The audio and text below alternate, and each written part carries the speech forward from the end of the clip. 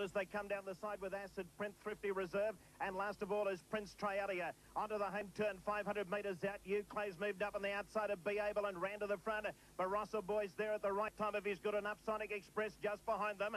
Brunch Time, Young Cabinia pulled to the outside. Rough Habit about 10 deep, but starting to wind up. He's coming after them now, the favourite. He's joining in quickly. Oh, Cassidy's confident. He snuck a look over the shoulder and he's hit the lead. 200 metres out. Rough Habit sprinted away from Barossa Boy and Euclay. St Jude running on. But have a look at this. This is going to be one of the easiest wins we've ever seen. Rough Habit by 5 lengths. St Jude second. Barossa Boy third.